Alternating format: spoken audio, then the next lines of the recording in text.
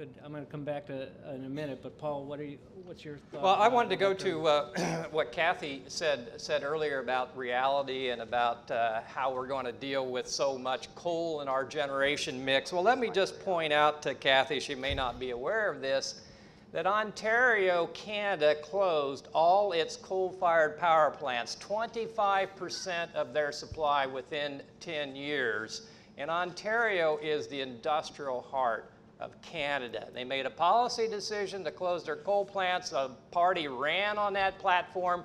They won, and unlike a lot of politicians, they actually delivered on their campaign promises and closed those coal plants ahead of schedule within 10 years. And going back to the laudatory description of our cap and trade program, there is another mechanism for limiting carbon emissions, and that's a carbon tax. And you mentioned Quebec, but let me point out to you that in Alberta, Canada, they are proposing a carbon tax. And for those of you who don't know, in Alberta, they call Texas the Alberta of the South. And that's a province that has been conservatively ruled for almost 50 years.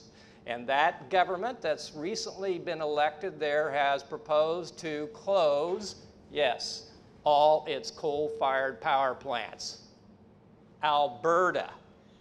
That shows you when you have the political will, you can do things. And so we need the political will, and I want to follow up with what Todd said, and also Dean, that what's happening with electric vehicles is happening both because the technology is advancing at a very rapid pace.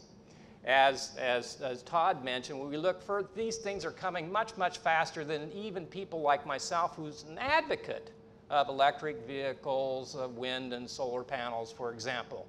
They're happening faster than I can estimate. When I started my career, I was saying if we ever got wind energy to 10% of supply, wow, that would be terrific. We probably can't go more than 10%. Within 10 years in my career, I said 20%. We could never do more than 20%. The world would come to an end beyond 20%. Then we reached 30%. We said, well, maybe 50% is okay. And then we've got 50%. So now we say we can do so much more. Part of our limitation is our limitation of vision of what we can and cannot do. And unfortunately, we in America and here in California have fallen back in backbiting and political discourse that doesn't advance us to where we really need to go. If we're going to address clean air issues in this valley, if we're going to meet our climate change targets, because they are important whether we're 1% of the supply of carbon emissions in the world or not, we have to do it if we want to be leaders or if we want to be followers. That's a choice we can all make, of course. And I would say that of the people here, I know 4 people who drove to this event in electric cars. That's four people in Bakersfield who drove here in an electric car in 2016. I didn't think that was going to happen, but here we are. And one of the things that's going to make electric cars successful is just drive one. It's fun. It puts fun back in driving. Turn off that eco mode and put your pedal to the metal and you will go. And that's what's going to sell electric cars. Thank you. So Todd, I did want to come back to the 50% goal, and that is now law. We're going to have to adopt it by 2030, and what that means. You know, and I want to follow up on a theme that we're going towards here. You know, just the rapid change. And I was going to get to, I want to get questions to the audience pretty soon, but how does that rapid change look to average people? You know, what does it mean in terms of cost? What does it mean in terms of my lifestyle? You know, but if you could speak to that in terms of what it means for the 50% renewables too. Sure, and so right now, PG&E is able to provide our customers with electricity 30% renewable. We'll be well on target to get past 33% by 2020. We'll probably be about 37% current projection. 50% by 2030 looks real challenging, but looks doable. As long as we don't say exactly how we have to get there today, as long as we can adjust along the way, as long as we can learn. 10 years ago, solar photovoltaic panels, no way would they be a significant part of the mix. They just seemed too expensive. Cost of about 1/4 now of the projections from 10 years ago. And so if I had to say today what the mix would be in 2030, that's a losing proposition. We need to adjust along the way. We need to think about wider integration regionally. We need to think about interesting breakthroughs in storage technologies to enable more renewables. I appreciate you mentioned Denmark, Paul. Of course, they rely greatly on the hydro in Scandinavia to work, and Germany relies on France and Poland to help integrate their renewables. In California, we rely... Well, the Germans do export electricity to France, that is correct. And so in California, we rely on a variety of storage technologies. We're looking, state law, California policy, to transform the energy storage market. And if we get transformation there, the way we've gotten in solar PV breakthroughs in cost, it may cost far less than the projections. But we don't know, and we need to take it a step at a time. One thing I can tell you for sure, California policy is going to change. Because if you look to see, since 2002, Dean, every 2 years the legislature's passed additional renewable laws. And Gene... But I wasn't one of them, by the way. I appreciate that. I look to see what the laws were going to be in 2018 or 2024. The one thing I know is they'll be different from what they are today. So our target, even for 2030, is likely to adjust along the way. And if it costs too much, we need to think about a different way to get those greenhouse gas reductions. And if it doesn't cost as much as we think, or it looks like there's some real breakthroughs, we should pedal to the metal there. Thank you. I love my friends at the utility. They have a guaranteed rate of return. We are not that. If we were that, we wouldn't be laying off people at $30 a barrel. Okay, so it is an interesting conversation relative to the utilities versus how others have to deal with these issues in the state. And I would say to my friend Paul, now I know why we're at different sides of the table. Yeah, it's getting hard. For one, I'm so happy to hear that Paul supports the renaissance of natural gas so that we can have the cleanest burning fossil fuel to deal with our electricity, which California has done from the beginning of time. So it's great to hear that we support that. And for our industry, we have no issue with carbon tax or cap and trade. For those in the audience, there are two mechanisms that do the same thing. They are both market mechanisms. And whether you pick one or the other, my association's actually split. Half of my members like carbon tax and half of my members like cap and trade. California picked cap and trade, so we're in that one. But the carbon tax up in Canada is actually very, very successful. It's very transparent, sends a direct price signal. It's not complicated. Cap and trade's complicated, and it's not as transparent. But they both achieve the same things. Carbon tax, you know the price. You're not quite sure about the emission reductions you get. Cap and trade, you know the emission reductions, and you're not quite sure of the cost. So actually, you know, Paul, we actually agree on a couple things. Yeah, it's good. Great. Senator Fuller, I'd like to ask you, I would point out that electric vehicles are far quieter than gassers. You obviously don't like NASCAR. Senator Fuller, when we're talking about rapid change through these policies, how do you think that looks in Bakersfield? What does it mean for people in Bakersfield?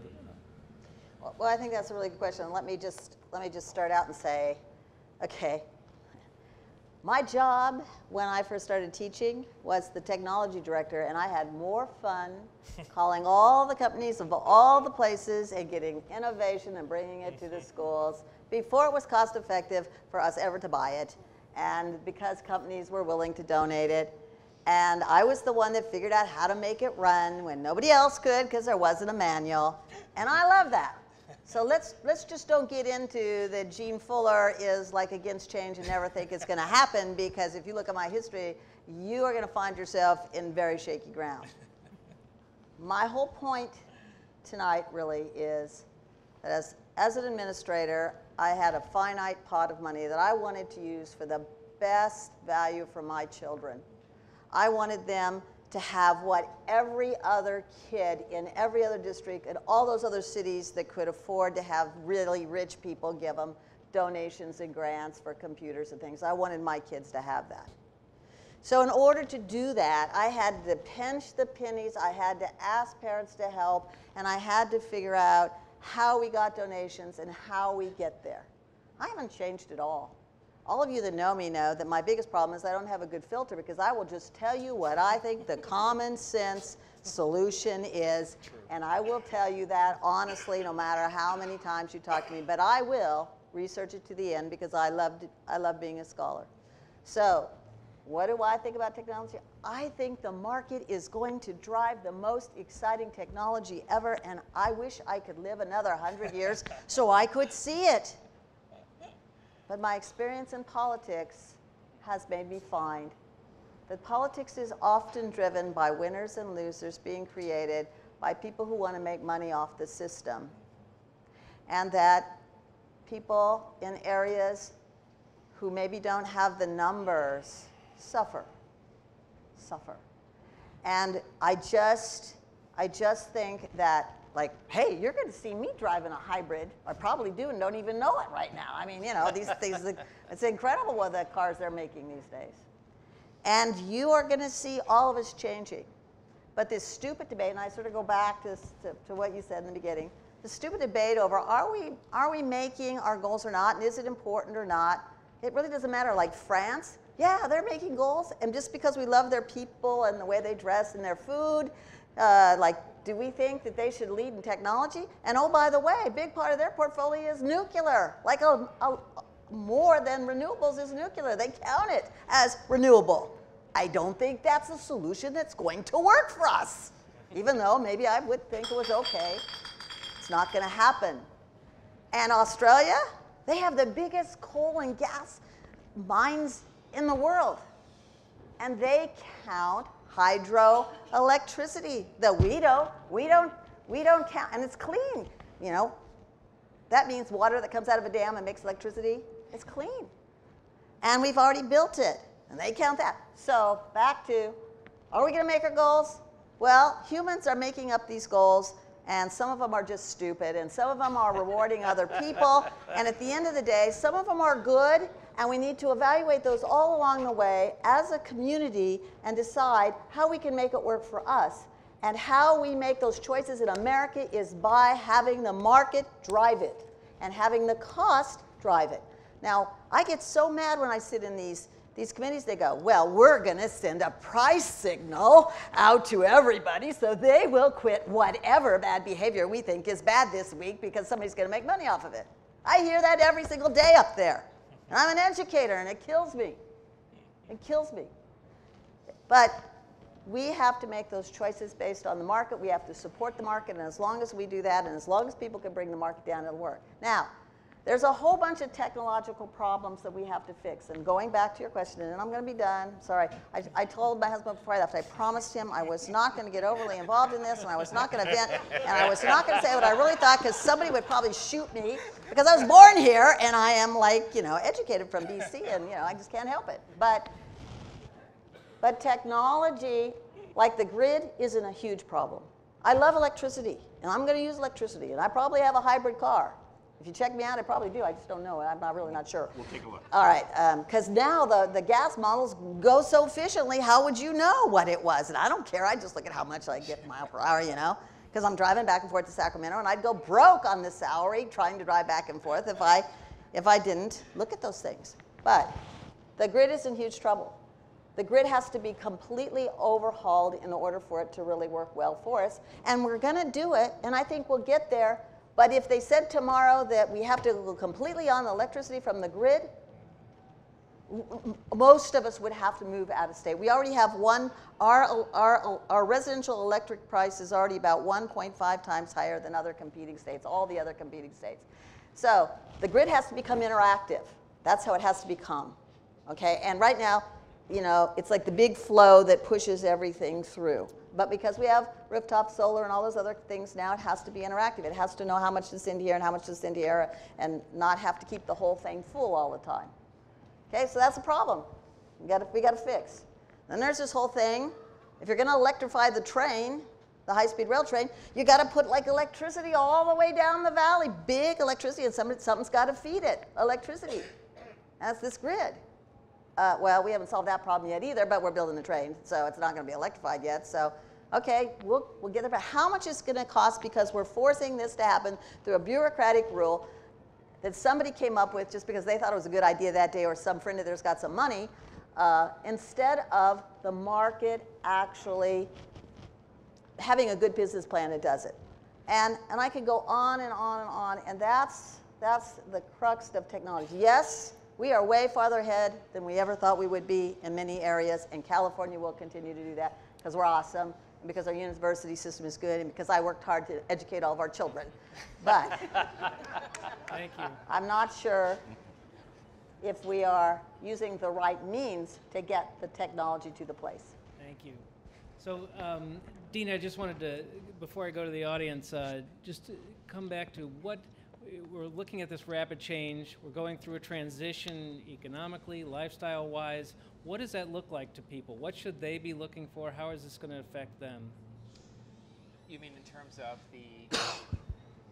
your question again? Just looking at this rapid change that we're seeing in terms of renewables, in terms of electrification, and the economic changes, the lifestyle changes. How would you describe how to somebody in California, how their lives are going to change? What does it mean for them? That's a good question. Since you're going to be doing audience questions, and we're in Bakersfield, could I speak all the way to the ends? Is that possible? I'm kidding. Joking. Good try, good try. Very opinionated, folks. No, I actually think, obviously our lives have changed very much since technology does that, right? So whether you've got a cell phone in your pocket today that actually has more capability, I think, than the lunar module landed on the moon. I think that's the correct deal. Things change very quickly and in bounds, and I think in 20 years it's very difficult for us to kind of look forward. Our lives have already changed, and I think we're already feeling the effects in some sense of what's to come. But I think as let's use renewables for a moment. Does anyone actually, did anybody know here when you turn your light on that PG&E had already hit 33% renewables? Okay. So, I think we're going to transition into the new energy frontier very seamlessly for consumers. And I think if you think about it, we're not going to see it by the time we turn the light on. It's just going to actually happen in some sense in the background. I will say that consumers, part of reaching our goals, particularly on the carbon side and on the climate side, is that we do have to change our habits. I think Senator Fuller said it correctly. I think there's an issue of what we do. There's efficiencies. Those are important, and I think that there's also behavior. That's important. And then I think there's technology, and that also helps us kind of move this forward. I will say that we're always going to have goals. I mean, we're in Bakersfield, home of the Bakersfield Drillers. Kevin McCarthy, my good friend, who is our leader in Congress, is a graduate from Bakersfield High School. How boring, and Bakersfield High School is football because of Frank Gifford, but if you think about how boring a football game would it be if we just stopped on the 20-yard line. We continually move the goal. We continually move the flags. We continually move the post because at some point we have a goal of reaching something that is going to be absolutely wonderful, to use Donald Trump, beautiful. It's going to work beautifully. Trust me. But seriously, we're moving these goals, and people get very nervous about them. And I understand the need to have some sense that we have to finish one goal before we move to the other. But we're rapidly reaching these goals so quickly that we continually need to move the goals. When the governor moved the goal in State of the State in 2015 and said we need to be at 50% renewables, we need to be at 50% petroleum reduction, it's as though, and then it was codified in Senator DeLeon's Bill 350. It was almost as though the world was going to end. I felt that when we did AB 32. I wrote about this because I felt that we were at that same point. And I guarantee you, as we continue to move the goal lines to, if you will, the touchdown, the score is really a place where everybody's energy is lower, their efficiency is better, their lives are better, more importantly, their health is better. The health issues we have not talked about in terms of all of these changes.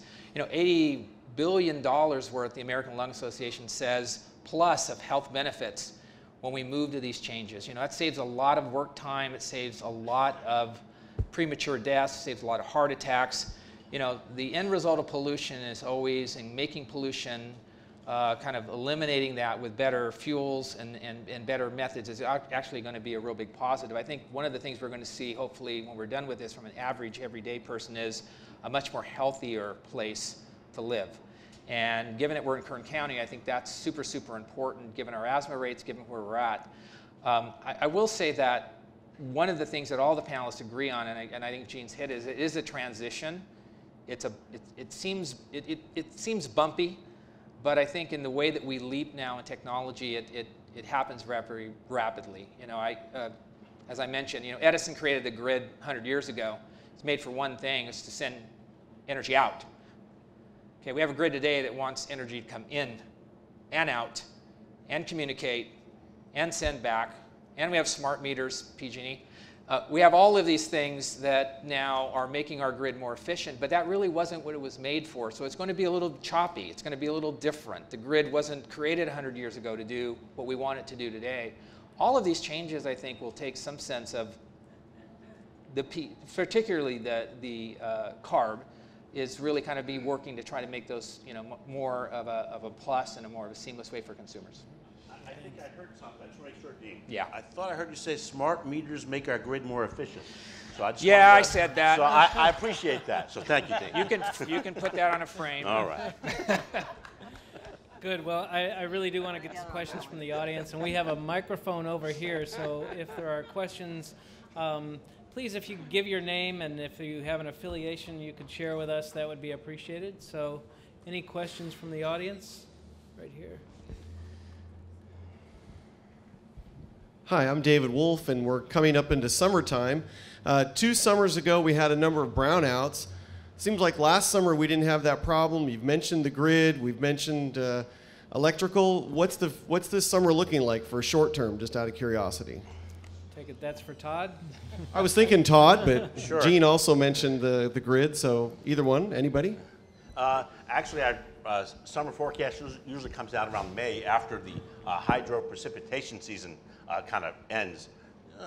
Early March, a little bit too soon, but I do note that it really helps the El Nino year. Unfortunately, it hasn't been quite as wet as some people had forecasted, but still hydro is a little bit better than average and typical. And that goes a long way towards keeping energy costs lower in terms of capacity and meeting peak capacity. A lot of renewables coming online. So actually, it turns out, like at noon in the summer, there's likely to be an excess of electricity on the grid.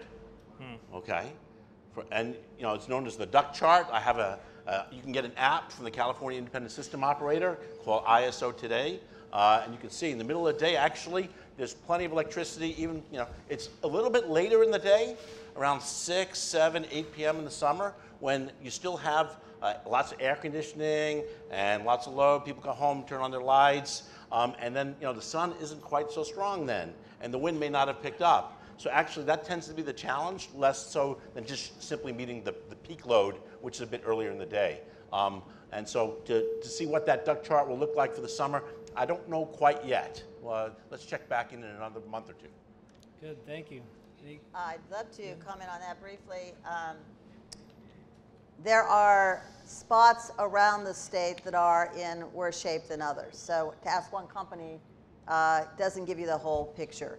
So the nuclear plant that was shut down on the, in San Diego, just outside of San Diego, maybe some of you don't know, caused a problem because there's a chokehold in the distribution system on the grid that goes to San Diego. And so now they are trying to figure out how they're going to make sure they don't have brownouts throughout Los Angeles from the Aliso Canyon gas leak. And they also have a chokehold that they're trying to figure out how they can put enough electricity to San Diego to stop brownouts. Because these are uncontrollable brownouts. Some of our brownouts, in Bakersfield, they were kind of controllable because other people were were paid to get off the grid if you went into a brownout, so eventually you get it back up. But these are no technological solution to them, and they're sort of ongoing. So if you are in LA, the truth is that if Aliso Canyon doesn't if we don't, there's no technological solution yet developed that will make this work in a timely way. But if that doesn't work, there are going to be brownouts in LA. Now, you can put up peaker plants and other things. I just wasn't sure. Gene, I heard you say basically Bakersfield would be better off this summer than LA in terms of having electricity. Yes, So, that's all probably right. right. And peaker plants can help, but peaker plants are fossil fuel in most cases, and a lot of communities don't want them. In San Diego, they voted against the old peaker plants that they mothballed, putting them back in to get them through the time. So they just don't have a solution because it's a kind of a political problem as well as a chokehold. In Aliso Canyon, it's because there's high pressure gas, which is not the oil companies at all. This is a whole nother deal. High pressure gas storage being put in there, and they have no way to like cap it off without it having other problems start out. So it is an old grid. It is an old highway system. It is an old dam system. This is California. We have ridden on the backs of our wonderful World War II parents who made America better and were willing to give to fix those kind of infrastructure programs. Now we got to figure it out. We do have new technology, but around the state, if you move, it's going to be harder. Well, I'm glad you brought that up, Gene, that San Diego is not interested in peaker plants. And I think it's important for people of Bakersfield to understand that San Diego passed a climate action plan. Now, San Diego, that's a Republican council, it's a Republican mayor. They unanimously passed a climate action plan that included moving to 100% renewable energy. And in San Diego, that wasn't buying renewable energy from Wyoming, that was making renewable energy in their own community that they would own themselves. And while we're at it, Lancaster. Now, San Diego's a rather wealthy community, we all know that, and Bakersfield's not quite as wealthy as San Diego, though of course we have good quality of life here too. Lancaster, California, Republican City Council, Republican Mayor, Rex Paris is quite an impressive political figure in California. I think we're going to see more of him. They have a policy of net zero by 2020. That is, they will produce all of their own electricity by 2020 with renewables in their community that they own. And that's what San Diego could do to avoid that problem that Southern California Edison, not our friends at PG&E, Southern California Edison caused by this mismanagement of a nuclear power plant, that they are trying to put the cost of their disastrous management on the ratepayers of California through our corrupt Public Utility Commission. So I hope Gene can take some action on that with Governor Brown. Well, and I have to say that local control, though, is the key. Yeah. That's the key. What communities can do and what they want to change their behaviors, that's how we have to get there. Thank you. Let's get to another question. We have another question over here.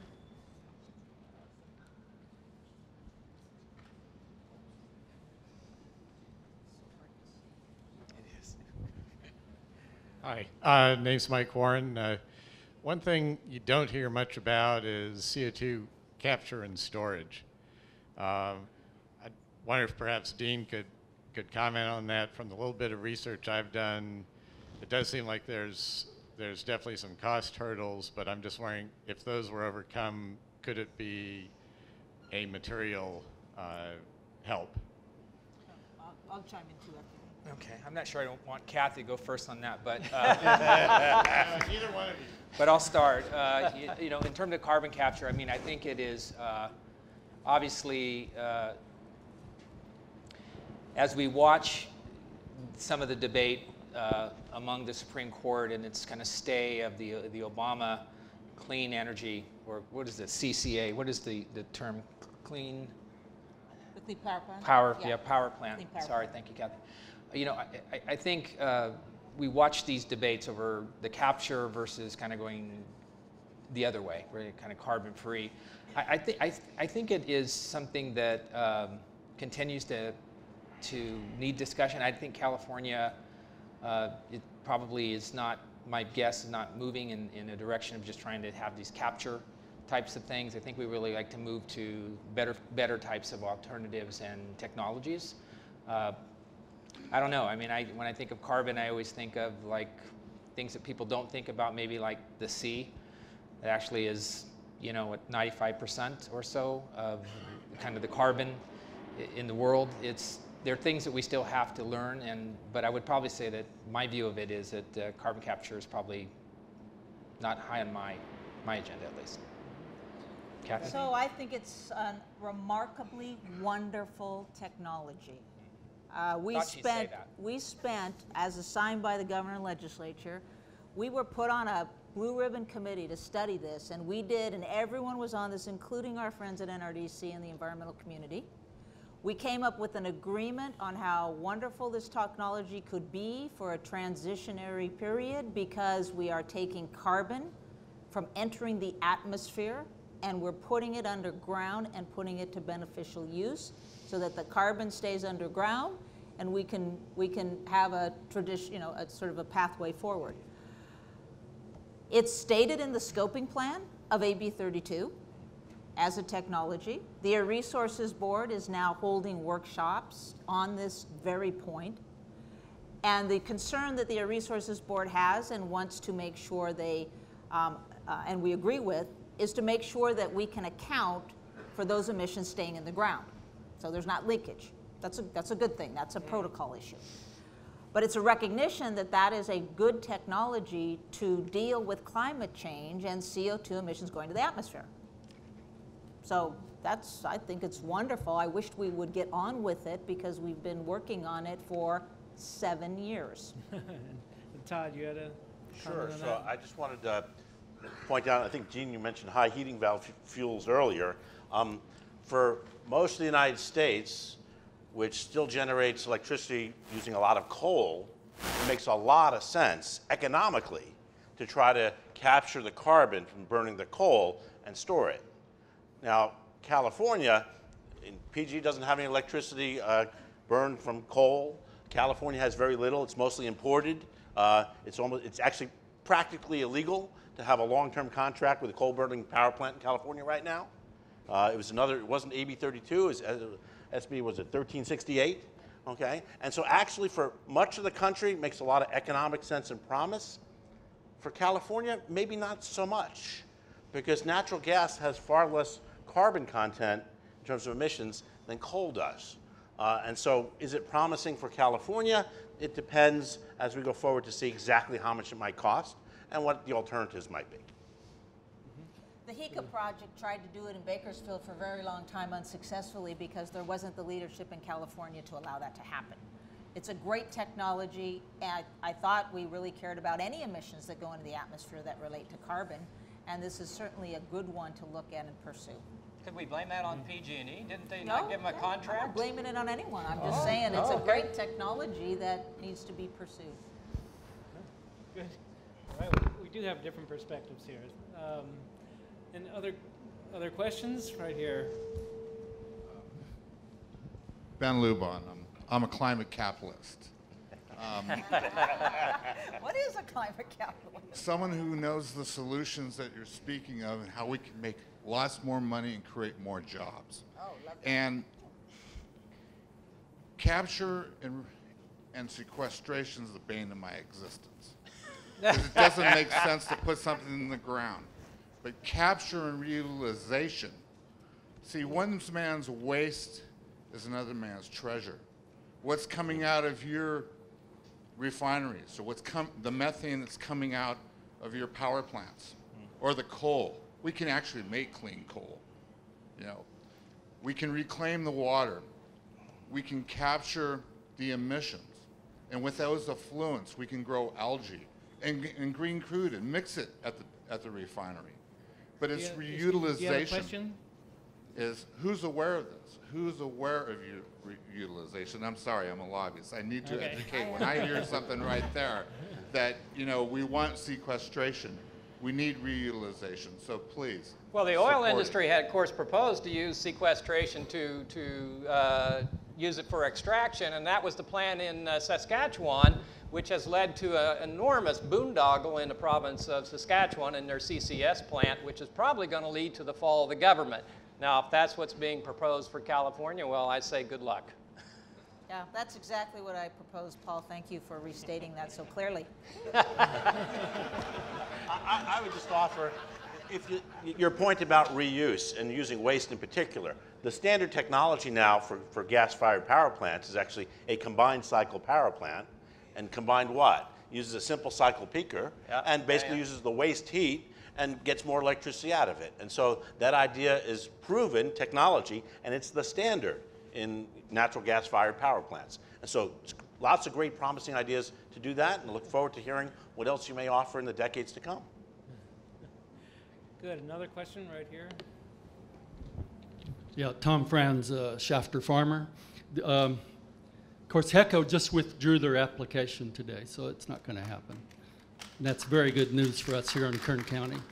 But Mr. Strauss, can you assure me that I will never again, as you plan for 2050 and doubling your capacity and making it 100% renewable, will I ever have to go to the CEC again, California Energy Commission, to fight against a new fossil fuel power plant here in the San Joaquin Valley?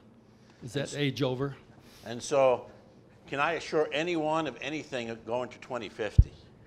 I assure you, I cannot assure anyone of anything going to 2050. But you look to see natural gas-fired power plants, fossil fuel-fired power plants. What do we need them for, okay? When you look out towards 2020, 2030, and 2050, they're not likely to be running max out. Yeah. They're not likely, we don't need them to be running in the middle of the day. Because even though we've got the air conditioners, we have lots of solar panels. So we actually might need some fossil-fired power plants to go up a little bit around 6 or 7 p.m. and turn off at 10 p.m. We might need them a little bit to turn on at 5 p.m. and then turn off at turn on at 5 a.m. and turn off at 8 a.m. when the sun comes up. So unless we find a storage technology that can replace it, might be more cost effective, unless we can widen perhaps the market and get some of our neighbors, some who might be in slightly different time zones, slightly different climates, unless we can get some demand response, so people might reduce or increase their electricity use according to market price signals, we might actually need some of the existing power plants to operate a little bit differently. The future, no one is planning at this moment for lots of additional gas-fired power plants, but you never know. And so they're likely to be operated quite differently from what we've seen to date. So don't know if that's reassuring to you, but that's the nature of the future. Good. I think we have time for Jim Scott, 2 more. 17 News. Stored hydro is one example of storing renewable energy, pumping the water back up the hill, let it come down through the turbines. But isn't it true that to realize the full potential of renewable energy anywhere, you have to have a discussion about energy storage for renewable energy? Is anybody having that conversation in the halls of the legislature or Congress to aggressively pursue that storage for renewable energy in order to unleash the full potential of renewable energy? Absolutely. I mean, California is again leading the way. It is the largest battery storage market in the world for electricity right now. There's actually a state mandate, it was AB 2514, that has become policy, and there's a target PG&E has to get 580 megawatts of innovative storage on the transmission system, distribution system behind the meter by 2020 to be in place by 2024. And the intent is to enable the integration of renewables, but also California style, what's the intent? To transform the market, okay, and show the way that this can be done worldwide, and to enable California jobs and California technology to be exported. So it's happening. Yeah, Jim, I would like to follow up on that. We actually have quite a bit of storage in California now, particularly when PG&E closes the other reactors at Diablo Canyon. We'll have a lot of pump storage available that we can use for renewables. And when Southern California Edison, of course, now that their reactors are offline because of their mismanagement, we have all their pump storage available for renewables in the state. I don't think we need a lot of storage. Most of the academic studies done now, most of the engineering work done now, and I think Todd was referring to this in terms of the scale that you see for storage, is that most of the thinking now is when you go to very high penetrations of renewable energy, such as I've been talking about, you don't need as much storage. Now, you may need 3% of fossil fuels, Cathy's natural gas, simple cycle, not multiple cycle, simple cycle gas plants, you know, very expensive, but you only run them a few hours a year, so who cares? That's where most of the thinking is now, that you don't need as much storage as we thought. But the key is, and the key for you here in Bakersfield, the key for Senator Fuller and others is you have to have a renewable energy policy. We don't have that in California. We don't have a renewable energy policy. We have an RPS, these acronyms that you were talking about, David. But we don't have a renewable energy policy because a renewable energy policy has to get you a mix of resources, just like PG&E and Edison and DWP and all these utilities had a mix of resources. They didn't have all coal. They didn't have all hydro. They didn't have all gas. They had a mix of coal, a mix of oil, a mix of hydro. And that's what we need with renewables. We need the geothermal we have in Kern County. We're not even developing geothermal in this state anymore. We need the biomass plants. We're closing the biomass plants instead of opening new ones. We need biogas plants. We got all those cows out there with all that manure just polluting the environment, and I hope Dean can do something about that, making that generation of electricity with all that manure instead of breathing it when you're on a train. So we need a renewable energy policy in this state so that we have all those renewables, and so it's the mix that's critical. It's that mix. And this is where we need people like Todd and others who are analyzing the details of how you do that. Thank Whether you. 60% wind, So 30% solar, you need the more mix of question. resources. Thank you. Thank you. Can I just weigh in what actually Yeah. goes on that I've heard in the halls of the Senate? Okay. Number one, absolutely that is the key component. And there will have to be more breakthroughs and discussions on that.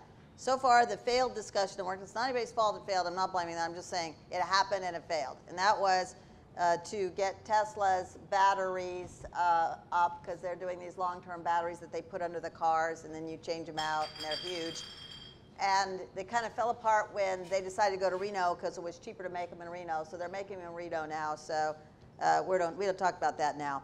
Okay, so then the next thing was that the duct chart's been coming around from the CPUC, and they've been sharing that with us, because the bottom line is everybody's really afraid of the excess daytime energy, not off-peak for renewables, but excess daytime energy and when the wind blows energy.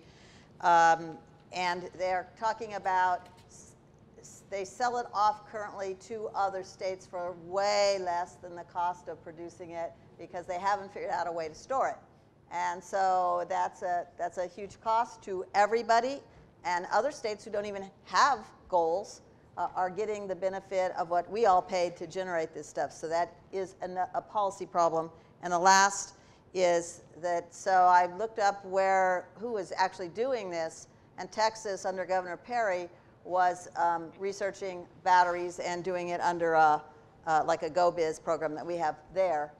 And after I saw what they were doing, I was thinking we weren't ahead of anything. So anyway. So we're into overtime here. Well, but let me go back to Senator Fuller's comment, because I think it's pertinent. She lamented the loss of the Tesla plant. And I think we should lament the loss of the Tesla plant in California. That was a big mistake, letting that plant go to Nevada. But we have an opportunity to do something even bigger.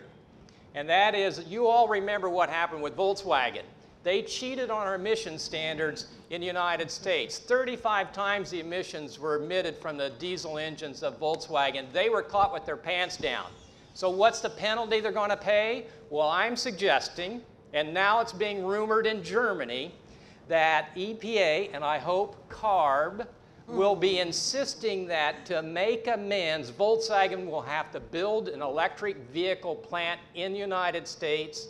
And I ask Senator Fuller, and I ask CARB, and I would ask Barack Obama and the EPA to ensure that that plant is built where the market for electric cars exists today, and that's in California, and I suggest we build it in Bakersfield. Okay, well, we're going to end on a high note. Okay, Todd, a quick comment? I just want to add something there, because you mentioned Texas, and the reality is we learn from everybody. Just note there's a program in Texas to give away electricity for free at night, because they have plenty of wind power at night in West Texas, and it doesn't cost anything to generate that electricity, and so they give it away for free. And so it's like, we might think about that, because actually the wholesale price in California of electricity is sometimes negative. That is, you pay to generate in the middle of the day. And so we need to think pretty differently about the future and even the present from what the past was. Mm-hmm. Great. Well, thank you very much, and thank you all for coming in. Please join me in giving a big hand to this panel. Available to us. Thanks, Todd. It was good to have you up here. Thanks, Cathy. We'll see you later. Thank you to. You'll have an easier job than Mary will next. Thanks again to Dave Lesher for and CalMatters for hosting this and moderating the event today. Thank you, Dave.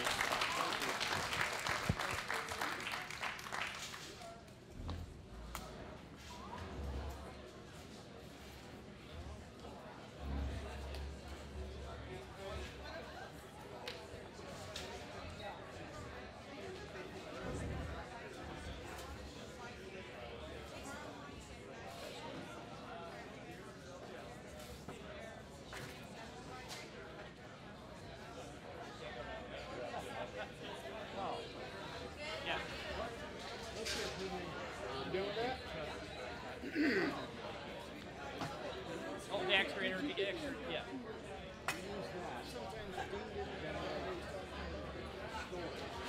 Hydrogen's a really bad choice.